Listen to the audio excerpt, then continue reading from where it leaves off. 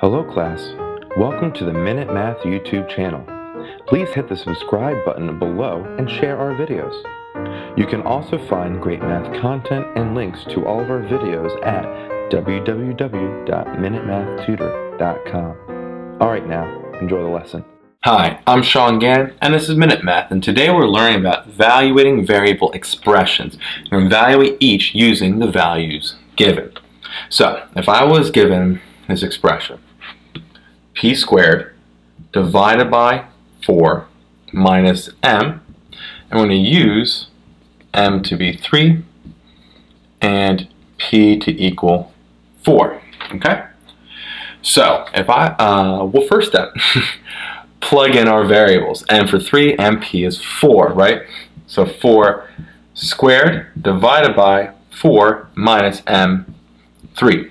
Now, order of operations here are key. Exponents are the first step. 4 squared, 16. 16 divided by 4 minus 3. Now, division's our next step. 16 divided by 4 is bringing it back to 4. 4 is minus 3, and 4 minus 3 is just 1. So final answer here is just 1. Quick recap, we're given p squared divided by 4 minus m. And we're using m to be 3 and p to be 4. Okay? 3 for m, 4 for p, simplify. 4 squared, 16. Divided by 4 is 4. Bringing down 3 the whole way. 4 minus 3 is 1. So again, 1 is our final answer.